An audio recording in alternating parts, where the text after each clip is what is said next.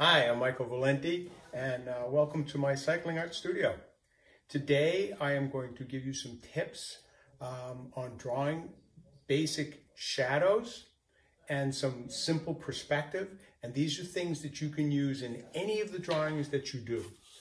Whether you're a beginner or an expert, these are the kinds of tips that can help. I always start with my little cardboard frame down here on my watercolor paper so that I have an outline very lightly in pencil. I do that so that my artwork that I create stays inside the pencil line and doesn't run off the paper. So what I want to do is I want to start with, I'm going to put a circle up here, okay? And this is just a circle, and I'm going to put a couple little marks on it. That's our sun, okay? For today's drawing lesson. That's our sun. And then on this page, I'm going to draw a couple of basic shapes so that we can then take those shapes and figure out where the shadows go. So right here near the sun, I'm going to take and I'm going to put a square. Over here, I'm going to put a big, tall rectangle. Okay, like that, very light. And then over here, I'm going to put a circle. All right? So now from these different shapes, we'll figure out where the shadows are going to fall and how to build these shapes. But before we can do that, I want to add some dimension. Okay? So the dimension I want to add to this just is strictly to show you how we can turn a square into a cube, and so if we did this, there's a thing called horizon line, but it would be way up here, but that is one shape. This, I'm going to take this and I'm going to take it down here like this and here like this. So that's a little bit different. You can see this one has three sides. I get a top, a side, and a side. Here I only can see two sides, which means the top is up here and the bottom is underneath, but I can't see them. And then the circle, we're going to leave it just as a circle because the circle is a circle. It's a sphere. Now, when the sun comes and it hits something, and since this is just my outlines, I'm going to show you the sun's rays or a light or a lamp or whatever, and it hits things, it goes like this, okay? It kind of stretches out along those ways. From that direction, we get our shadows. So now I'm going to take my little Sharpie pen and draw this a little darker so that you can see it. Here's my cube, all right? My first cube. I'm just going to rough that first cube in. Now here's my circle. So I have my circle. And here I have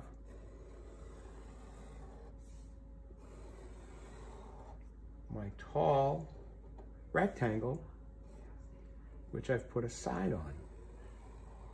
It goes like this. Now that feels different than that, and you'll see why in a minute.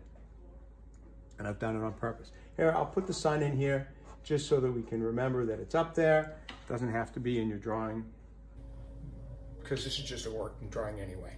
Again, remember this is part of a tips that you can use no matter what you're drawing. And now I take my little kneaded eraser.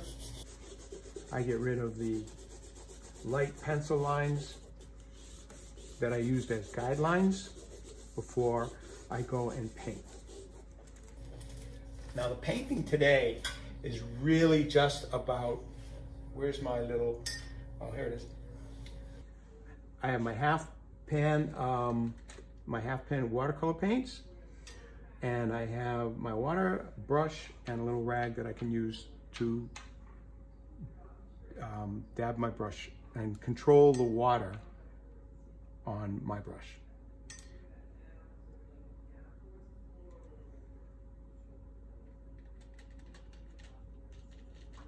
So now I'm gonna make a gray. kind of a bluish gray, all right? Just so that we can use it as a way to demonstrate what shadows do and how it affects things. So that color right there is much too dark for me to start with. So I'm gonna go with this lighter color, see? And that's why I use this little pad on the side. I can see what I'm doing. So to begin with, I'm gonna put this light blue on top of my first block, my first cube. I'm gonna do the same thing on part of my ball here, my circle. Now notice I left that part right through here on the sphere. I left it light. I didn't put any paint on it because that's where the sunlight's hitting it the most.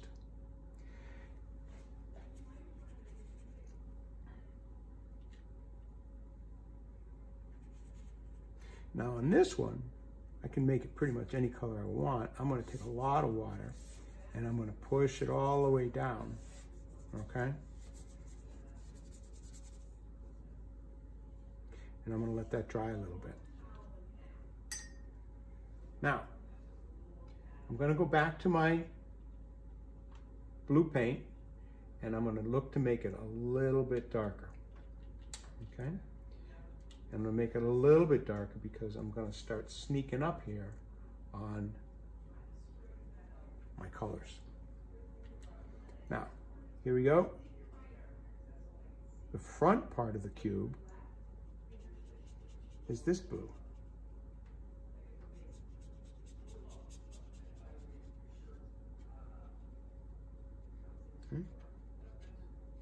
So if you look at that, you now start seeing that the top is lighter than the sides, and that's because the sunlight's hitting the top first and then the sides second. Same thing would start to happen over here on your sphere.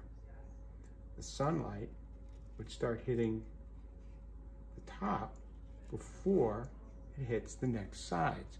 Now, what I'm gonna do here is I'm gonna use a little bit of water and pull that out, see? Smooth that down just a little bit. So now it starts to feel more like a ball. I'm gonna leave this one alone. Now, I'm gonna go to my paints one more time and go even darker. Again, I'm doing this so that we can see how sunlight affects these different shapes. And really, if you think about it, sunlight affects these different shapes, and then you can use this same technique, the same thinking on anything you draw. And last here, we'll put a little bit of our darkness all the way down here. Now, one of the reasons why I then blot out and soften it is because it's a ball, it's a sphere. I want it to feel round. There's no hard edges to it. Now I'm going to take my darkest color and I'm going to fill in my last shape. Okay? So now you can see that all of these have a light side and a dark side, a light side and a dark side, a light side and a dark side. So where do the shadows come? The shadows are going to go on the ground. So in this particular one, the sunlight goes this way. That means the shadow is going to go this way. Okay? And the shadow is going to be on two sides. And on this, the shadow is going to come down this way and be underneath this ball and out around this way. So now that ball is throwing a shadow on the ground. And in the last one, the shadow, since you're only seeing two sides, is really going to be directly this way. Boom, boom, right across. See? So that looks very different than the others.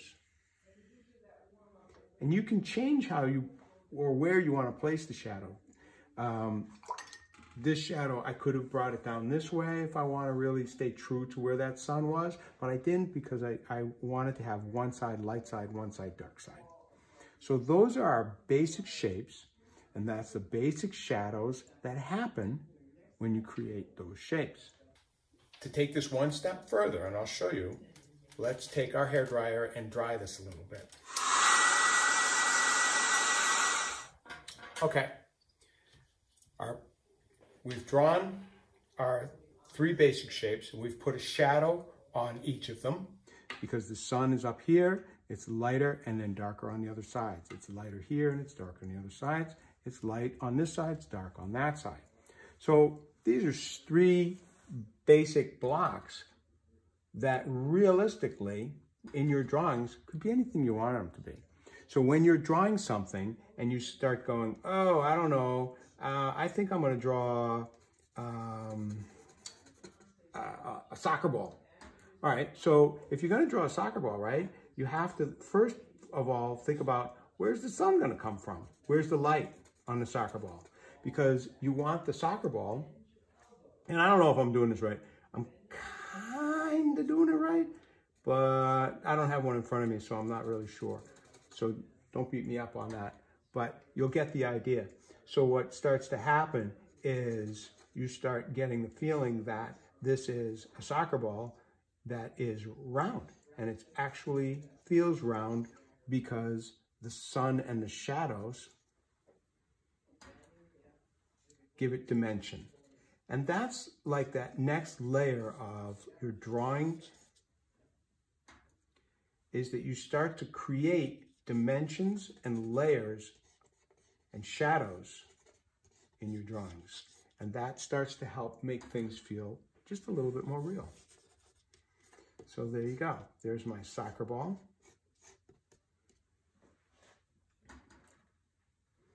And let's see, what could this be? Pretty much anything we want. Let's start here and make this a box.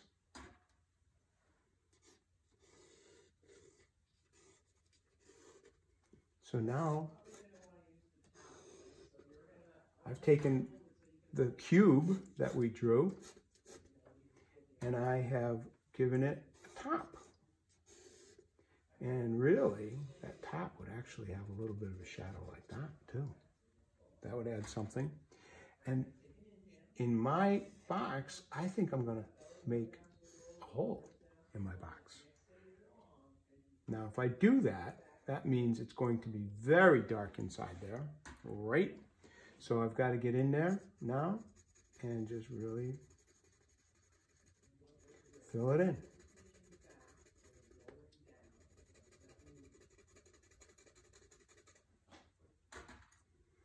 But now I've got a cube that is turned into a box that's got a hole in it.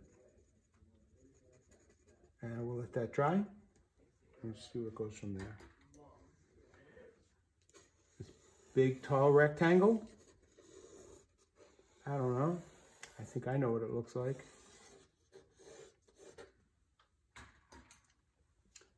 I think it looks like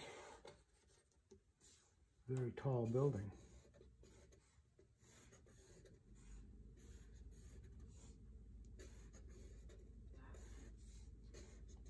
So no matter what you draw, if you understand the basic shape and you understand where the shadow goes on that basic shape, you can draw anything, pretty much.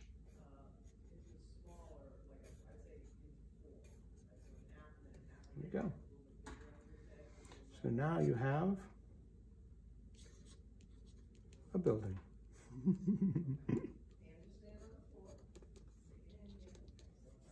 Probably have some more windows over here.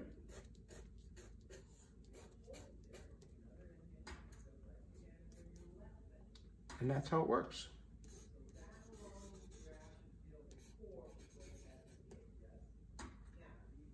Let's see, what do we need here for our, we need some grass. There we go. And I think since our soccer ball's been sitting out here for a little while, I think we need an inchworm. There we go. And I think our box here, probably needs a hole on the top too. So let's put a hole in the top. And again, you're just using darks and lights to create the shapes and the shadows that create dimension. And you can use that in all of your drawings, whether you're drawing a face or a bicycle or a tree or a house. Doesn't matter, it's all the same. That's it for today. Thanks for painting with me. I will see you next time. Ciao.